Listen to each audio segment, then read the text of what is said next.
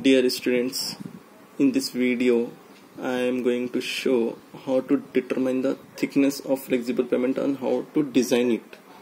As in earlier video I have shown you the difference between flexible pavement and rigid pavement, and I have also discussed about the types of pavements and what is pavement. Now we will solve the problem. It is the given data is uniformly distributed pressure as P is equal to 0.78 kg per centimeter square and 2.2 kg per centimeter square. Now, radius of the circularly loaded area is equal to 37.5 centimeter. Elastic modulus is not given, we have to find out. Diameter is given as 75 centimeter. Design wheel load is equal to 24000 kgs. Tire pressure as 16 kg per centimeter square. Take allowable deflection 0.125 centimeter, which is given in the question by itself. Now, first step, we will determine the elastic modulus of the subgrade from a plate load test conducted on the subgrade. We have the formula for finding the elastic modulus by using the formula deflection delta is equal to 1.18 Pa by E2. From this we will get the value for E2 in kg per centimeter square. Now, second step is determination of the elastic modulus of the base coarse or granular layer. As we have found out for the subgrade, now we will calculate for base coarse or granular layer from the results of the plate load test conducted on the base coarse as has given in the question. Here by using the formula for deflection 1.18 Pa E2 into Fd. Here in this granular base coarse we have to take the second value as which has given in the question. Okay, this value we have to substitute here for finding out the E2 in base coarse or granular coarse. After getting this, we will get the value for Fd as 0.35 and ratio of h by a is equal to 15 cm by 37.5, which is equal to 4. Here h is base coarse thickness and a is the radius. Simply we can write h equal to 0.48.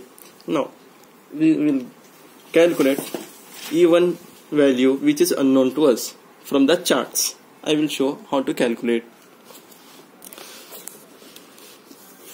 Here I got the value of Fd as 0.3 and h by a ratio as 0.4.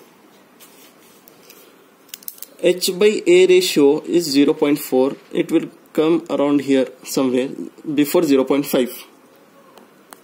0.4 and this is 0.4a. H is equal to 0.4a. Here this value will come around here before 0.5a and Fd I have 0.35. Here I will see for 0.35. It will come around here. So how to calculate? Put the scale like this, draw a line with the pencil. Next put the scale in this format, put the line by using the pencil.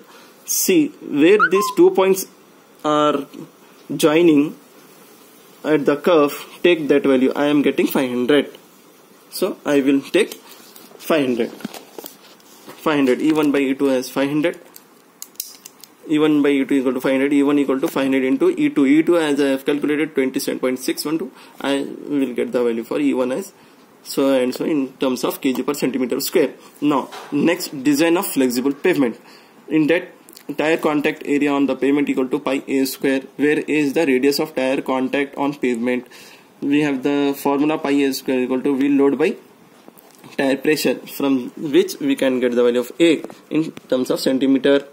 Next, we note that the deflection equation for flexible circular plate, allowable deflection, can be found out by the formula delta a is equal to 1.5 Pa by E2 into Fd. As given in the question, we have to find the value for deflection at 0.125 mm. We will calculate Fd. Now, same as I have shown you earlier also, for base coarse or granular, how we have calculated, same here we have to do. FD equal to this much answer I am getting 0.065, and read the figure from the figure, h by a equal to 2. I will show how we will get the value for E2. E1 value. E2 we have, E1 I have to calculate now. FT we have 0.065. 0.065 will come around here. Okay, and h by a I have 2. Just take the scale like this, join 0.065 at 2, it will 500. So I will take 500. E1 by E2 I am getting 500. Now h equal, sorry, I will show a figure how we will get the thickness. See here, I have calculated E1 and E2 as 138060 kg per centimeter square, and E2 as 276.12 kg per centimeter square, and we have the V load as given in the question as P equal to 24000 kgs. Now we have to calculate the thickness H from this figure. Okay, so I am calculating from figure as H equal to 2 into A. We have the value of A as we have calculated here. Here I have calculated the value of A. Just substitute in H equal to 2 into A. 2 into A, we will get the final thickness of flexible pavement. Therefore, for the base course, provide a thickness of that H value 44 centimeters. Yes, I hope you understood it clearly, and you can comment me in my comment box if you have any doubt. Thank you.